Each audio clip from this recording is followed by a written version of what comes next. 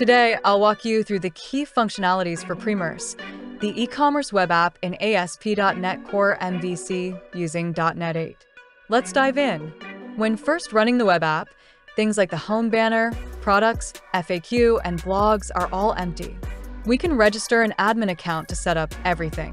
The first account will be the admin account by default, assuming the first person who has access to the web app is the admin. Everyone else who registers using this form after that will be a regular customer account.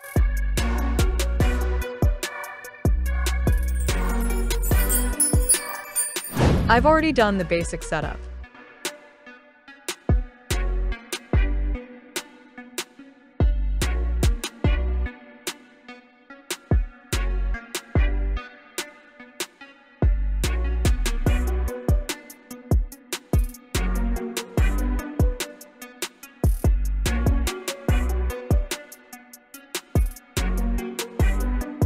Now, let me demonstrate module by module. By the way, all the images are from Pexels and for demo purposes only. Let's add one more home banner now.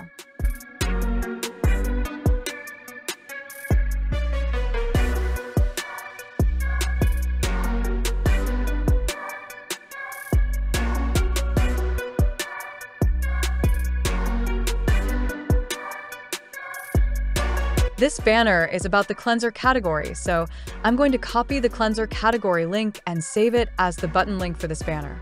If you don't want to publish it first, you can just save it as a draft. I'm going to publish it now.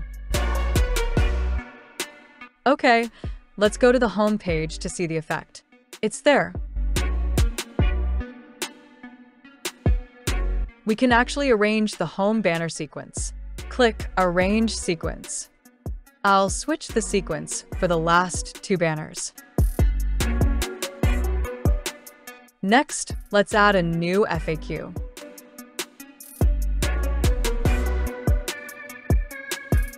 Now, let's go back to the home page to see if the FAQ is shown. Yes, it's there. We can also click the Arrange Sequence button if you want to change the sequence. Now, let's move on to the blog category.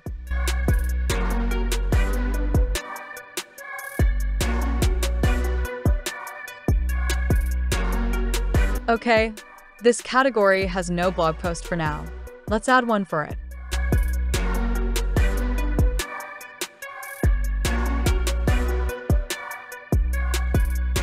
We have a rich text editor for the blog post, so you can format the blog post content however you want.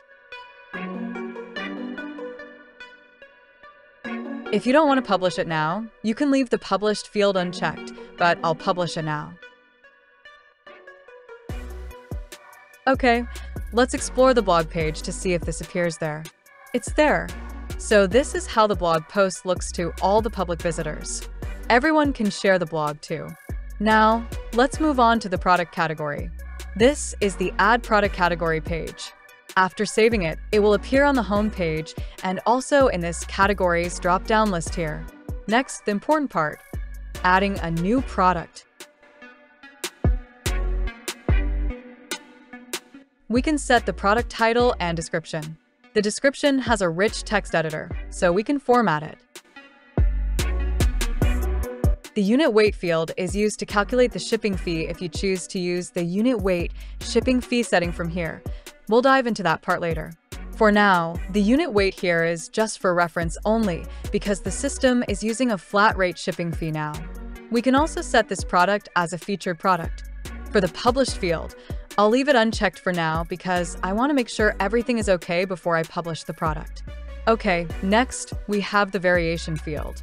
Here, we can set whether this product has variations or not. If yes, then we can set different unit prices and stocks for each variation. If no, then we only need to set one unit price and stock for the product. Next, we can upload product images.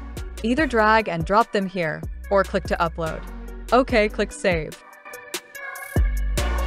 Then, set one image as the thumbnail. Okay, move on to the Variation tab. This cleanser has two size options. Add the variation name. Then, click on this Edit button to add the size options. The first size option is 100 milliliters, and the second is 500 milliliters. Next, we can set different unit prices for each variation. The 100 milliliters is $80 and the 500 milliliters is $130. We can also set different stocks for each variation. For now, I'll make all variations have a total stock of 500 and a stock balance of 500. Later, after a customer buys this product, the stock balance here will be automatically deducted. Let's say the stock has been refilled. Then the admin can also manually edit the stock balance here. Okay, everything for this product has been completed. Let's see if the product appears to the public. Click Shop All. The product is a cleanser. It didn't appear here because I haven't published it.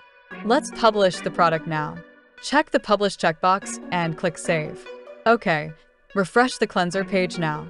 Yes, it's there. Let's click on it. By default, the first variation will be automatically selected. If you change to 500 milliliters, the unit price will be updated too. Of course, if we set different stock for the two variations, then the stock here will also be updated when the customer changed the variation. Now, let's see the setting parts. So, these are all the information that the admin can edit on the general settings page, including the SMDP information, the social links that appear in the footer, the contents in the Terms and Conditions page, the Shipping Policy page, and also the Privacy Policy page. Next, we have the Payment Integration Settings page.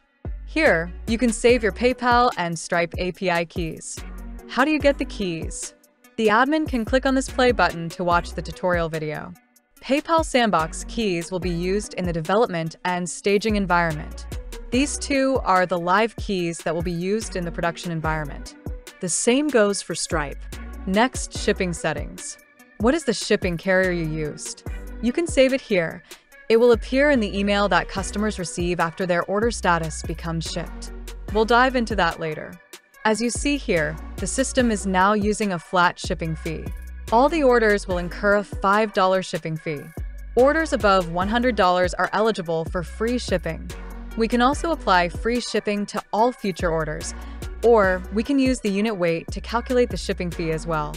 So, if you select this, an important note will display to the admin to remind them save unit weight field for each product, otherwise, zero shipping fee will apply to the product. We can set like this. If the order total weight is less than 1 kilogram, then apply $3 shipping fee. If more than 1 kilogram but less than 5 kilograms, then apply $6. For more than 5 kilograms but less than 10 kilograms, apply $15. For orders that total weight exceeding 10 kilograms, apply $25 shipping fee. We can also use location-based calculation. From here, set the store country, state, and city. Then, set the shipping fee to apply if the shipping city is the same as the store city. Also, include the international shipping fee. Lastly, another shipping fee choice is based on the total cost. Next, move on to the shop setting. Here, we can set a call-out banner. For example, free shipping on orders over $100. Then, it will appear on top of the main homepage. Let's say you want to hide this banner. Just delete the text here and click Save one more time. It will be hidden when the field value is empty. The admin can also manage the user accounts. In the system, we have 3 roles: admin, user, and editor. The user is the normal customer account.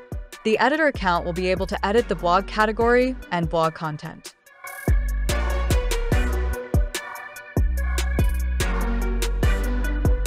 As you can see here, the editor can see the blog management links on the left bar. Okay, now it's time to try the Add to Cart and Checkout features.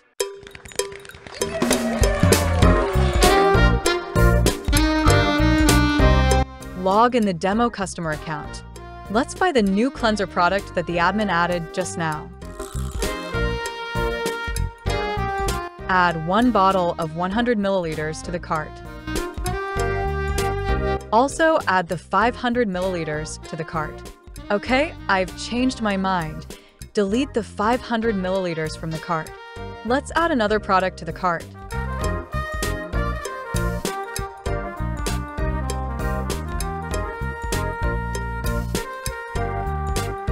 Now, let's check out. In the checkout form, The customer needs to fill in their name, email, shipping address, and phone number. If the user is logged in and has already saved the details on the My Profile page, then the details will be auto-filled here. The customer can also leave a remarks for the seller. Then, select to pay with a card or PayPal.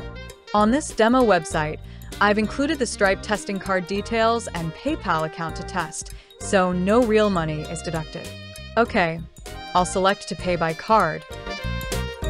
Enter the testing card number. Enter any future date and any 3-digit number for the CVC. Enter any name, then click Pay.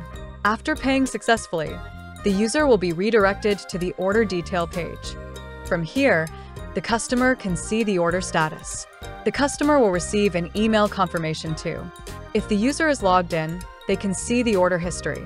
Now let's log in the admin account. Go to Manage Orders. The admin can see the order details to know what items are included in this order. Once the admin ships out the order, they can update the tracking number for the orders.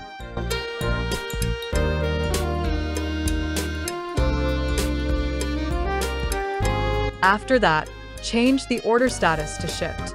We can bulk edit the order status like this, or change the status for one specific order.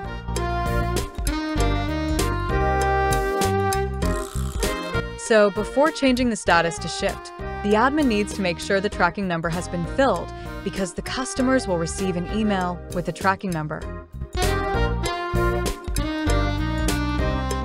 The customer will see the bell notification too. Click on My Orders and the tracking number will be displayed here. Okay, just now the customer bought 1 cleanser. Let's check if the stock balance has been deducted. Yes, it is. Now, let's try to check out with PayPal.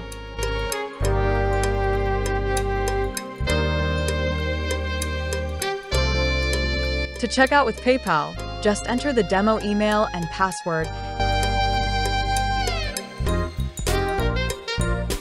Hit continue, and here you go. It's paid, and the user has been redirected to the order detail page. Now, let's try to refund some orders. Before changing the order status to refund, enter the refund reason in this column. The refund will be processed by Stripe automatically. If the user paid by PayPal, then it's processed by PayPal. After the refund, the status cannot be changed anymore. Now, let's log into Stripe to check if there is a refund record. Go to the Sandbox account. Click Transactions. Yes, there is a refund record. Now, let's see some general features. All the table data can be exported into Excel, CSV, PDF, Word document, and TXT. We can export the products, the orders, and so on.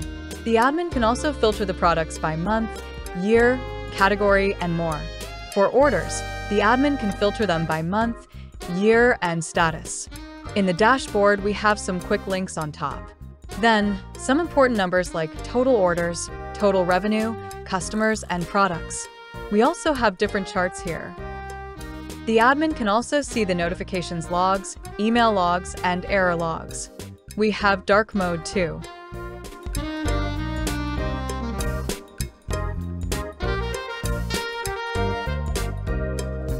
And the web app supports multiple languages. Yes, that's all for the demo. I enjoyed working on it. I hope that I can add more features in the future. I hope you enjoy it too. Feel free to try the live demo. Link in the description below. Thank you so much. Have a nice day.